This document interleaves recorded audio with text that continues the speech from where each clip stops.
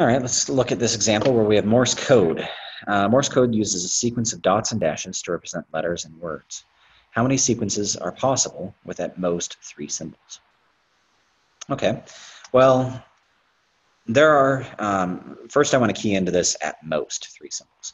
So if we were dealing with exactly 3 symbols, then we would have this situation where we could say, okay, if we're dealing with exactly 3 symbols, then there's 2 different ways we could go with each of these choices. I could do a dot or a dash, a dot or a dash, and a dot or a dash.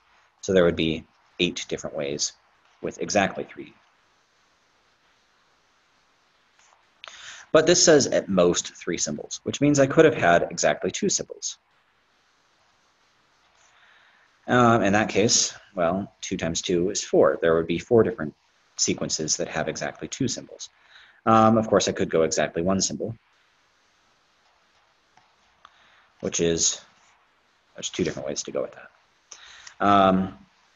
And I don't think you could really count having exactly 0 symbols. It's not really representing anything if you didn't do anything.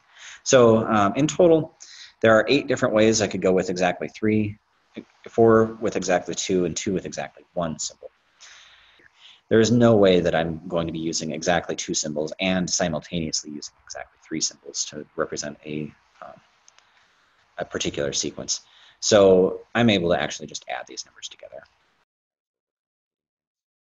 So there are 14 different ways, 14 different sequences if we use at most 3 symbols.